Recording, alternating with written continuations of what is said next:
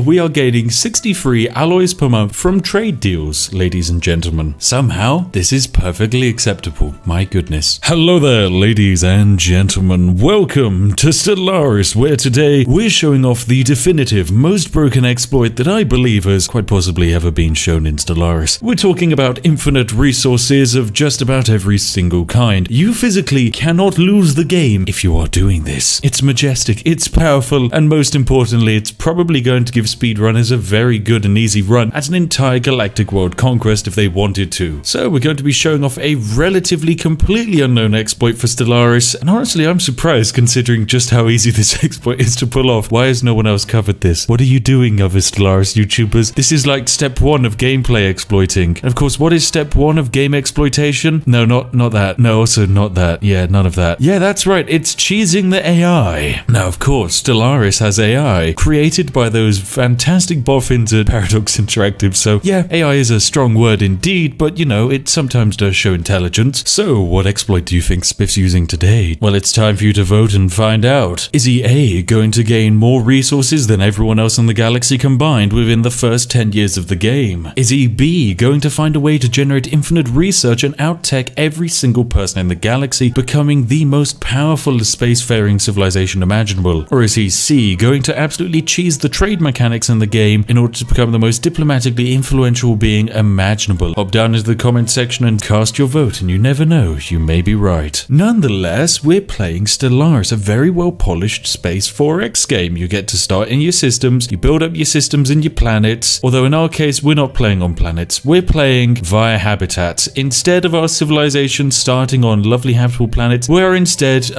having our entire population live entirely on orbiting mega space stations, and that's genuinely all they're going to do. And who are we playing today? Well, we're playing as the fantastic space empire of Dave's Dodgy Deals. Dave's Dodgy Deals is a group of about currently 30 Brit individuals who sit on space stations and scam people. At the moment, because we haven't actually encountered anyone else other than ourselves, there's not exactly many people to scam. It's mostly just been scamming ourselves, but now that we've discovered space travel, we're going to find some people out there, some AIs hopefully, to utterly destroy. Now, Dave's Dodgy Deals is led, of course, by fantastic chairwoman Steve, who's going to be leading our glorious empire into just massive profit margins. Of course, when you're playing as a species which is entirely in space, you're very limited on several things. Firstly, if you want to colonize new lands, you need to build more habitats. These cost a ridiculous quantity of alloys. Alloys are very expensive. You can't even particularly buy them off of the market. They're 5 energy each. That is an obscene amount of money to buy just one alloy. So we need to find another way to exploit it. Equally, in habitats, it's pretty difficult to grow food. Who would have guessed that? So we're going to need to find another way of growing food. But in terms of science, oh, habitats are very powerful. And in terms of trade goods, oh, habitats are even better. So immediately we're going to be sending our science ships off to explore the galaxy and just try and find some friends out there. And then we're going to ruin those friendships. Trust me, it's something I'm somewhat of a professional at doing. Why do you think no one plays multiplayer Stellaris with me? So we're going to be saving up some energy at the start of the game here, and as soon as we tick over to having 200 energy, we are going to assign a brand new leader to our fantastic shiny new science vessel. I know. Now, the perks of having multiple science ships is that it means we find alien civilizations much faster, and that's exactly what we're doing. And this is where the game's cheesing begins. It all starts with, of course, the traditions. Now, of course, when it comes to the game, traditions are a great way of increasing your empire's abilities very early on, giving you a nice boost, but they take a while to do. It currently costs us 75 unity to buy this tradition, but now it's going to cost us about 100 for the next one. Basically, for each adopted tradition, it costs 5% more to get the next one, and it just increases and increases and increases until it gets ridiculously expensive, and you go from having to wait 2 months for every unity tradition to waiting 10 years. There is, of course, another way to get around this, and we're quite simply going to go into the policy section here, change our food policy to nutritional plentitude to increase pop growth speed, and change our trade policy to marketplace of ideas. It means we're going to basically half our energy credits production, but we're going to more than double our unity production, suddenly meaning we're going from getting the next unity tradition in 6 months time to 1 month's time. Yeah, this is fine gameplay, don't you worry. And don't worry, it's just going to get worse the more people we have in our empire, which is exactly why we're beelining our way to a new life as fast as possible for that lovely extra 10% pop speed growth. Oh, it's fantastic. And there we go, we've already picked it up and we're less than a year into the game. Normally at this point, most empires have probably just picked up their second Unity ambition, if at all. Oh, this game,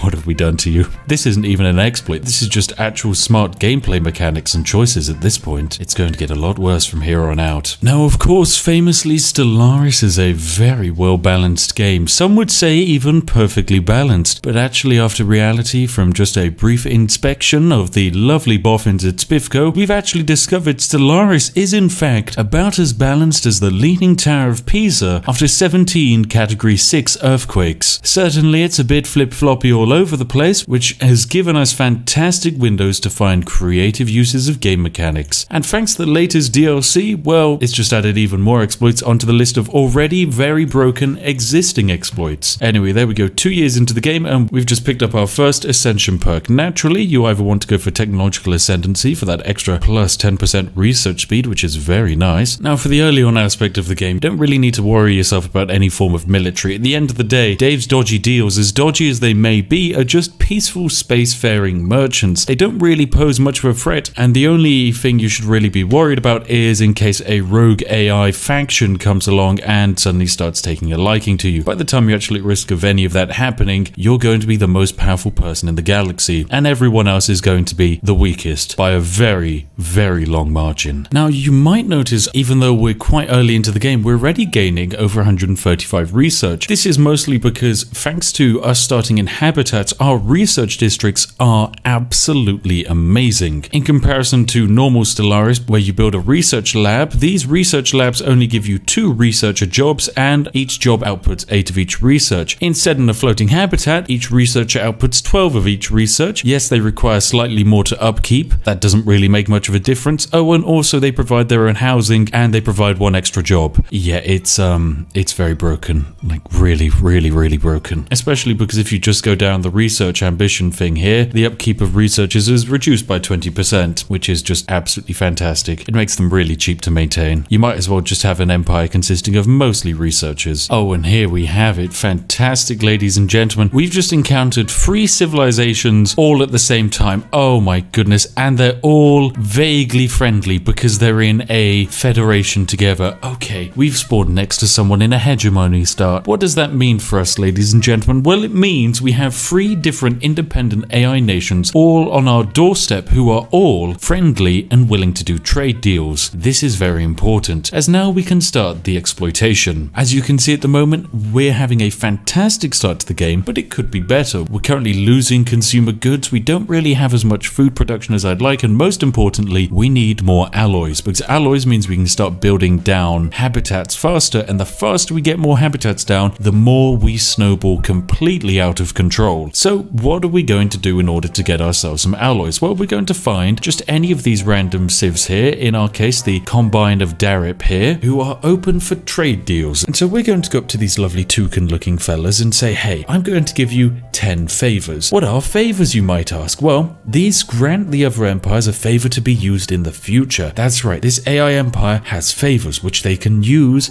to force us to do things. That's of course quite valuable because we could support them on something we don't actually want to assist them on. So hence, it's actually quite a valuable thing to have in a trade deal. So we're going to say, you know what, we're generous. I will give you 10 favors to use at any time. In return, you have to give me 5 alloys a month and also 8 minerals. Please, that would be lovely. Now, what we can see by holding down the maximum monthly alloys is we can see how much this AI actually produces each month. This AI produces 17 alloys a month. We can also see that they have 209 alloys in reserve. I mean, of course, we could try and take some of those, but the AI is just not going to have that. They wouldn't even give us 1. Instead, monthly alloys, they're absolutely willingly going to hand over. I don't know why the AI values monthly alloys to be less valuable than half of that being given as actual alloys, but you know, AI moves in mysterious ways. So we can say, hello, please, can we have a portion of your monthly alloys? To be more specific, 5. If we ask for more than 5, the AI panics and it goes, hang on a second, we're giving over 30% of our alloys away per month. We only make 17, we're giving away 5. That's too much. We can't give these people 17 alloys a month. Or can we? And that's why we're going to send off that trade deal, and whilst the game's still paused, come up with another trade deal where we once again offer favors, ask for those 5 alloys a second time, and you know, we can ask for once again more minerals as well, 8 minerals. So once again, again, we ask for 5 monthly alloys for 10 favors, and we will repeat it yet again. Once again, we'll ask for those alloys and add on those 8 minerals, and there we go. Now we are up to receiving 15 alloys per month from these lovely toucans, but that's not really where we're going to stop. We're going to send off this trade deal for one last time and ask for once again those minerals, and the reason we're doing this is not because we need this many resources. We're now asking for 20 alloys per month from this toucan, as well as 32 minerals per month. So this means the AI on paper is going to give us more resources than they produce per month for both alloys and minerals. Of course, this is if they accept the trade deal. And I mean, they wouldn't accept a trade deal because they can't give us 20 minerals per month. They don't produce 20 minerals per month. But wait, we paused the game. Oh no! The reason we paused the game, quite simply, is because until the end of the month tick, the AI's resources which are going out of the country don't change. So if you're in a multiplayer game and you're playing on a normal speed, providing you send off those trade deals quickly, you can put them in. But it's much easier if you're playing single player to just pause the game and stack up all of those trade deals. As you can see, we're not actually gaining any alloys from the trade deal yet. Now that's going to start next month, so we have our trade deal done with the Combine of Darab. But we're also going to move over to the Pious Husko Council over here. They're next door neighbors who are also relatively friendly and open for trading. We're going to once again offer 10 favors, and let's see how many alloys per month these guys make. They make 18 as well. Very good. So we're going to once again ask for 5 alloys. They're going to give them over. What about food? How much food do you make? Not actually that much, but they are going to give us 4 food per month if we ask for it. And we will, because we like food. Food per month is very useful for an empire which can't actually produce any food. Sadly, they won't give us any consumer goods because they just don't produce enough, but it doesn't really matter because we can get the alloys we want from them as well as some bonus food along for the ride. Good stuff indeed. Now, once again, we only need to do this 4 times, and then we are taking this empire's entire alloy production just for ourselves, which is absolutely ridiculous, but once again, perfectly fine for the AI. They don't see anything wrong with this trade deal at all. Now, one thing which is very broken with these trade deals at the moment is you can ask for, of course, infinite food. And one thing an empire is never going to do is run out of food because it needs it for its population. So I'm actually going to stack up even more trade deals where we just ask for stupid quantities of food per month. The reason why is because the AI will try to the best of their ability to keep their stockpile filled. So they're going to be spending lots of money each month to make sure there's food in the stockpile, because when a month starts, the trade deals come out, and if there's no food left after the trade deal or not enough, their population starts to starve. So when we take alloys and food and minerals away from an empire, what they start doing is they start spending their energy on making sure that they can pay for all of these resources coming out. But of course, it's a trade deal, so it has to be balanced. The AI has to feel that it's balanced. But how is it balanced? I'm giving them 10 favors a month. 10 favors which these guys aren't ever going to be able to hand in, because at any time I like, I can just invade them. How do I know I can invade them? Look, they have overwhelming fleet capabilities. I couldn't possibly defeat them. Well, they have overwhelming fleet capabilities now, but they don't have any alloys, and their economy is going to be absolutely destroyed because they're going to spend the first 20 years of this game being continuously bombarded by trade deals which they feel are amazing, which result in them handing over almost all of their resources per month. This AI here isn't making any alloys or minerals. This empire here isn't even being given food. Its population can't grow. It will starve. It's also giving us all of its alloys so it can't expand or build up a navy. Bam, I've jumped into the midpoint of the video when you least expected me. Why am I here? Well, I'm here to remind you to go grab yourself a cup of tea, because you know what?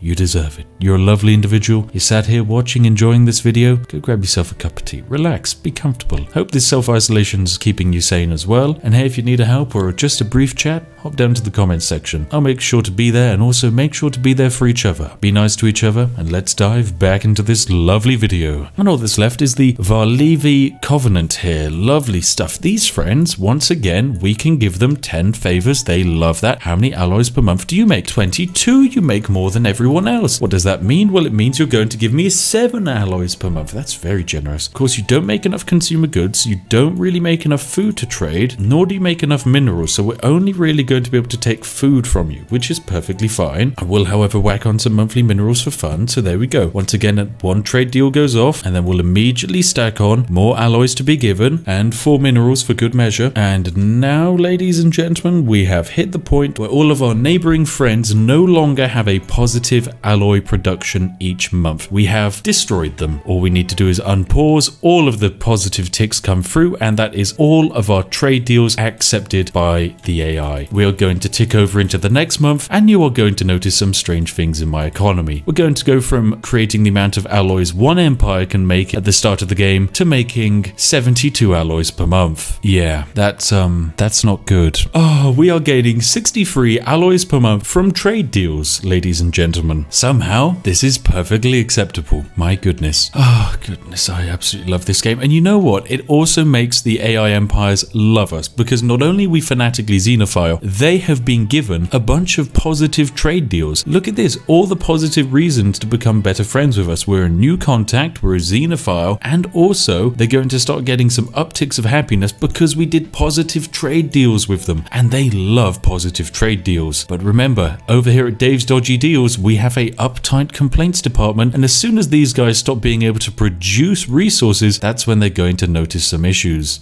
Now immediately one of the trade deals has come to an end because the poor Valefisk convent here has run out of alloys to maintain the deal. So that has absolutely collapsed through, and the poor Valefisk have run out of resources to give us. Don't worry, I understand that. You have an inferior economy and an inferior tech. It's perfectly understandable. Don't worry, you have just given us 72 resources. I mean, how many alloys do you even have in the bank? Only 26. Oh, you poor guys. So we're gaining many more alloys than the game really wants us to actually collect at the start of the game. Most players do have to rush a second alloy foundry as soon as possible because it's a great way to boost up your economy. We don't actually have to do that. There's no need for us to do that. We are gaining resources at a terrifying rate. But effectively, we found ourselves in a situation where we don't need to actually develop our economy that much, simply because we can steal the economy of our neighboring AI empires. And the best thing is, the AI empire always feels they get the better side of the deal. So it improves relations with them, making them less likely to invade us. It also drains them of resources, meaning they're less likely to invade us. And it boosts our economy, meaning we become physically indestructible. Because even the AI empires off there, which are currently fighting amongst themselves or just developing by themselves, don't have access to the resources that are free neighboring friendly AIs, all with one developed homeworld outputting copious quantities of resources. Now, of course, the AIs are going to try and get as many research agreements with us as possible. You're going to want to turn that down because being a Voidborn, your best ability is the fact that you can research faster than everyone else. Of course, all of your downsides are negated by using this exploit because not only do you research faster than everyone else, you gain resources faster than everyone else. And, well, generally you can just do everything better and faster, which is an issue. But wait, you can't settle on planets. Well, actually, once again, that's wrong because you can just get a migration treaty from a friendly AI and suddenly you can settle on planets. Or you can just send robots to do it for you. Oh, goodness, this game.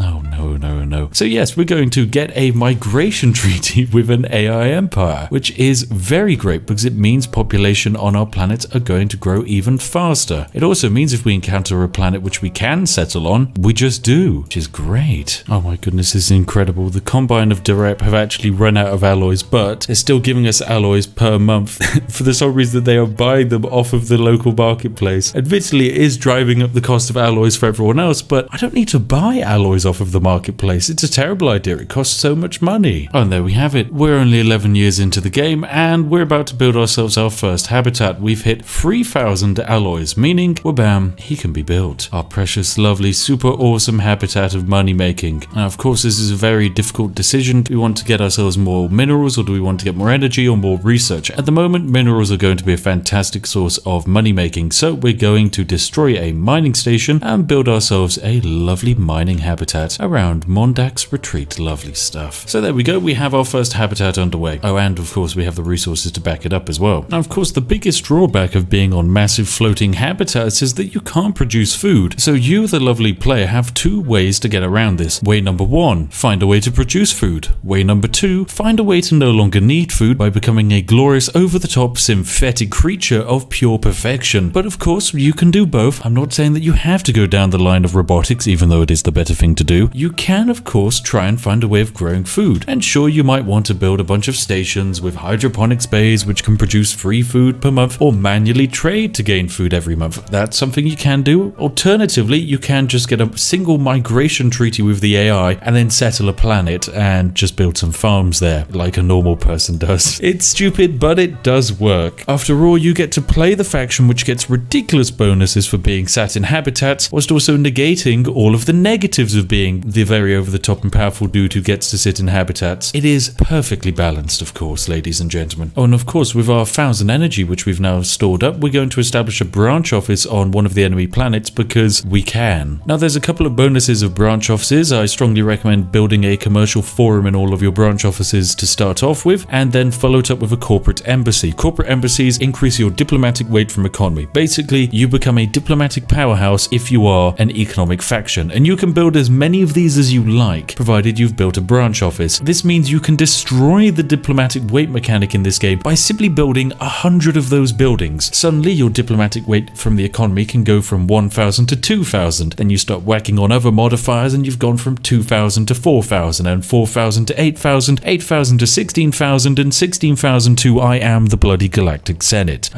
This game, it's got some unintended gameplay features. Especially because also these AI factions are never going to get rid of a branch office because it gives me money and it gives them money as well. They love branch offices. That just makes them all the more powerful. Even though we actually haven't finished the construction of our first glorious habitat, we already almost have the materials to build a second glorious habitat, which is downright stupid. There have been times when I've played multiplayer games, and if I had this, late game, you would be unstoppable, because having more planets and more resources and the ability to make more resources early on means you can make more resources in the later game. I'm actually going to have to build a second construction ship because we're about to hit the stage where we can build our second absolutely over-the-top floating complex, which is stupid, absolutely stupid. But hey, this is Stellaris. Welcome, ladies and gentlemen. If you've enjoyed this very unique way of playing Stellaris, you can support it by, of course, giving it a like, and the developers will notice that you've enjoyed this and go, oh no, we've done it, he's found exploits. No, we should probably patch those out. And you know what? They will try and patch them out, but it's okay because we'll just find more. And there we have it. Only 4 years after the first habitat has begun construction, we're going to immediately build the next one on the list. Oh, done it. The game's broken. It's really broken.